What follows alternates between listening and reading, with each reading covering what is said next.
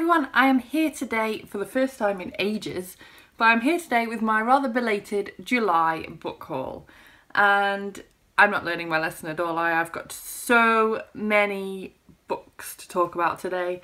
Nearly 60. I think if I counted correctly, it's 58 ebooks plus one physical book. So let's get the physical book done and dusted first.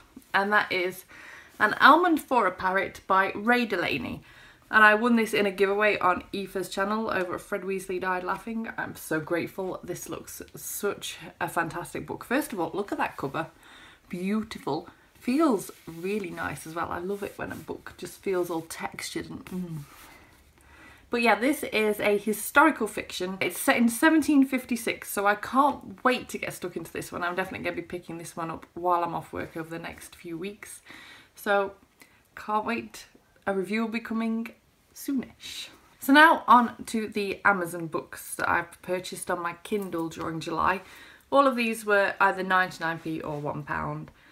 I love a bargain. I just want to warn you as well, because this book haul is so horrendously big and I find it really uncomfortably painful sitting here for that long, and also the editing process is just grueling, and realistically, do any of you even watch the video that far if I have a very long video? So I'm not going into depth on many, if any, of these books in this haul.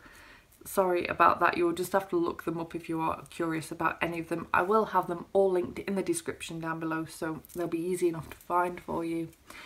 And yeah, I'm really sorry, but would you want to sit here and talk in depth about nearly 60 books? I need to curb my collecting books per month habit.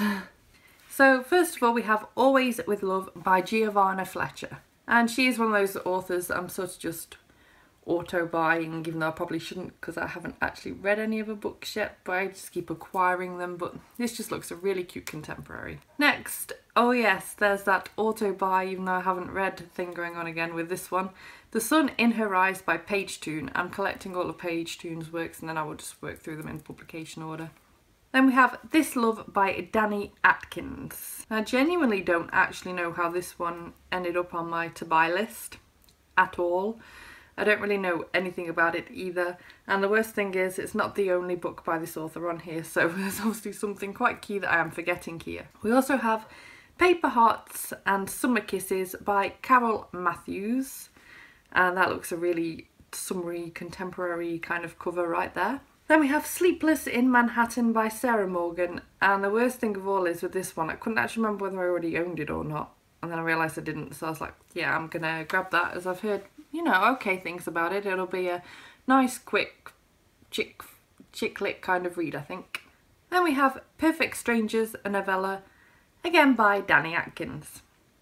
Then Just for the Holidays by Sue Moorcroft. Again, this will just be another cute contemporary novel. I thought I'd have loads of time to read these during the summer, and then the British weather happened. You wouldn't call this summer at all. Then we have Our Song, again by Dani Atkins. 10 Years On by Alice Peterson. Don't really particularly have an idea of what this one is. It's probably some sort of contemporary chick lit kind of thing. Then we have If I Was Your Girl by Meredith Russo. And I was actually really chuffed to be able to get this one for 99p, as I've heard really good things about this book, and so I can't wait to get stuck into it. Another Page 2 novel, Chasing Daisy. I was surprised I didn't already own this one actually. I was kind of shocked. I felt like I did, and then I realised I didn't.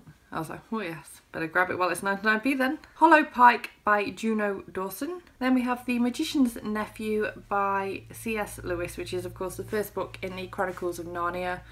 I read these as a child, but I don't think I read all of them, and I don't know what I read and what I didn't, and I'd really just love to sit and read them all, quite frankly. I think that'd be such a nice little throwback to my childhood. Then a book that I was hearing quite a few things about a year or two ago when it first came out, and so again I was quite happy to see that it dropped to 99p, and that is called I Am Malala by Malala Yousafzai. I should have looked that up first, sorry.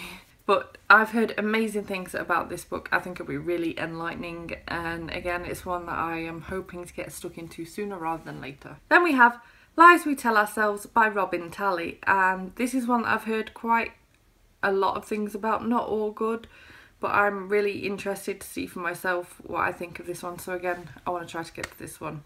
this year. You can really understand how my TBR is this big when I've just got so many books every month. I need help. But the next one was a key purchase. I had to get it. The Hate You Give by Angie Thomas. I've heard nothing but absolutely fantastic things about this book. Again, I think it'll be another one that will really open my eyes, and if you've been living under a rock, how have you not heard of this book? Next we have The Rising by Keene, and this is some sort of zombie novel. I've been watching Luke play through The Walking Dead recently, and I was like, I feel like reading about zombies now. Then we have Vacations from Hell, which is a short story collection by some big YA authors. So we've got Libba, Bray, Cassandra Clare, Claudia Gray, Maureen Johnson, etc, etc, etc.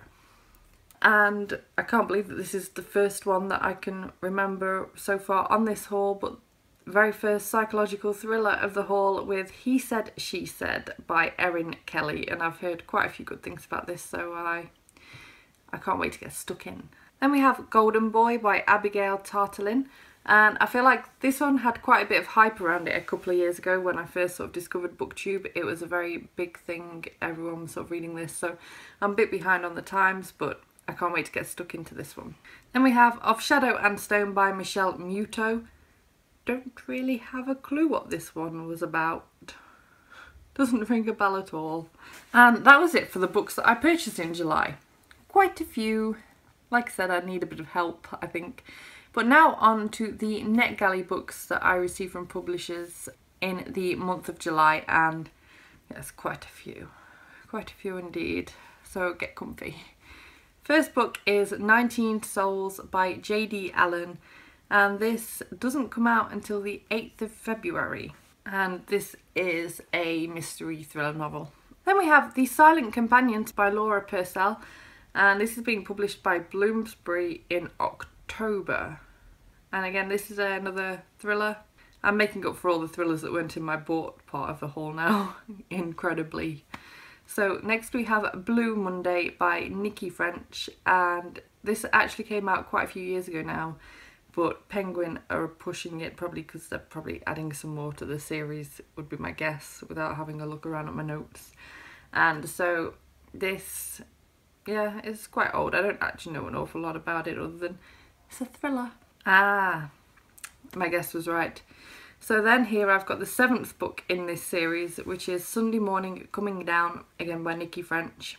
And this one came out on the 13th of July. Then we have Another Place by Matthew Crowe, and this came out at the beginning of August. Then we have Her Deadly Secret by Chris Curran, which of course is another thriller, and this came out at the beginning of July. Then we have The Break by Marianne Keyes, and this comes out on the 7th of September, and I'm really excited to have an arc of this. I will read this before publication day. I will. Yeah. Then we have If You Could See Me Now by Keris Stainton, and this just looks a cute little novel looking at the cover. I'm sorry I'm not going into detail on any of these books at all, but this haul is just going to be too long as it is, and when I go into detail it ends up like half an hour, 45 minutes long, and that's no fun for anyone. I get backache, it takes me 10 years to edit, and you probably get bored watching it. So then we have The Ones That Disappeared by Zana Fralin. Dead Girls Can't Lie by Caris Jones. There's Someone Inside Your House by Stephanie Perkins. Oh my gosh, I am so excited for this book. I was so over the moon when I got approved for this proof. I'm like, oh, this is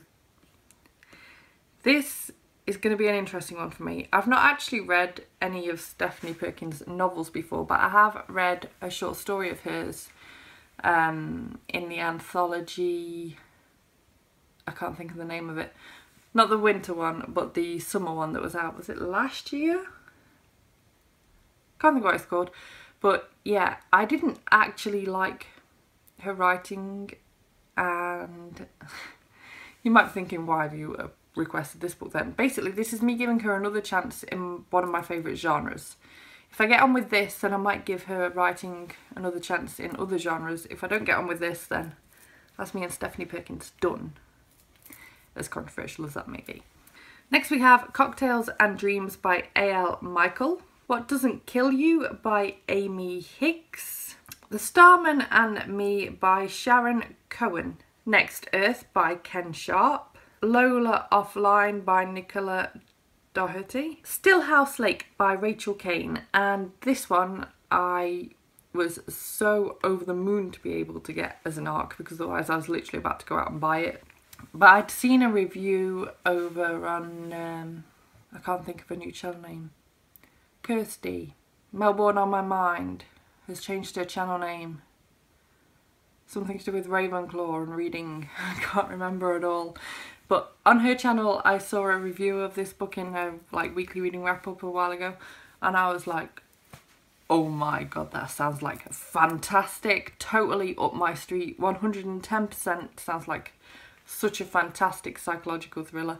And so I just had to go and get it that second. So when I finished watching the video, I went to look at the price of it on Amazon, and I was like, okay, I might be willing to pay that for a Kindle edition. I'll just check NetGalley.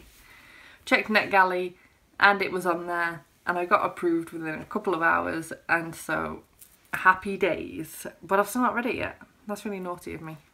I will be cracking on with this very soon.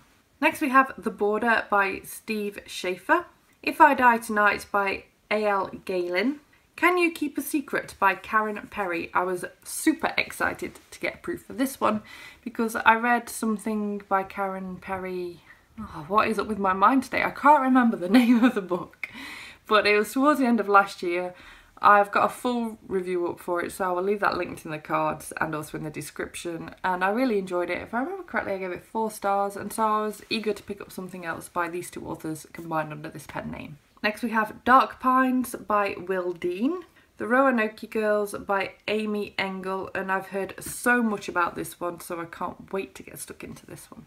Everybody Hurts by Joanna Nadin and Anthony McGowan, The Rules of Magic by Alice Hoffman, Copycat by Alex Lake, My Side of the Diamond by Sally Gardner, Chasing Red by Isabel Ronin, A Semi-Definitive List of Words and Nightmares by Crystal Sutherland, The Walls by Holly Overton, The Accident by S.D. Monaghan, The Forgotten Dead by Tove Alsterdal, Edinburgh Twilight by Carole Lawrence, Fireblood by Ellie Blake, which is the second book in the Frostblood saga.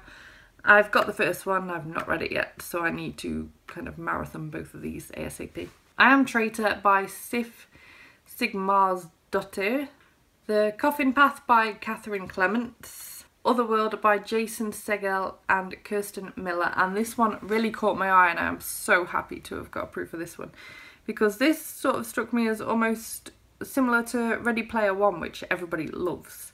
So just to give you a quick description of this one, welcome to real life 2.0. Are you ready to play? There are no screens, there are no controls. You don't just see and hear it, you taste, smell and touch it too. In this new reality there are no rules to follow, no laws to break, you can indulge your every desire.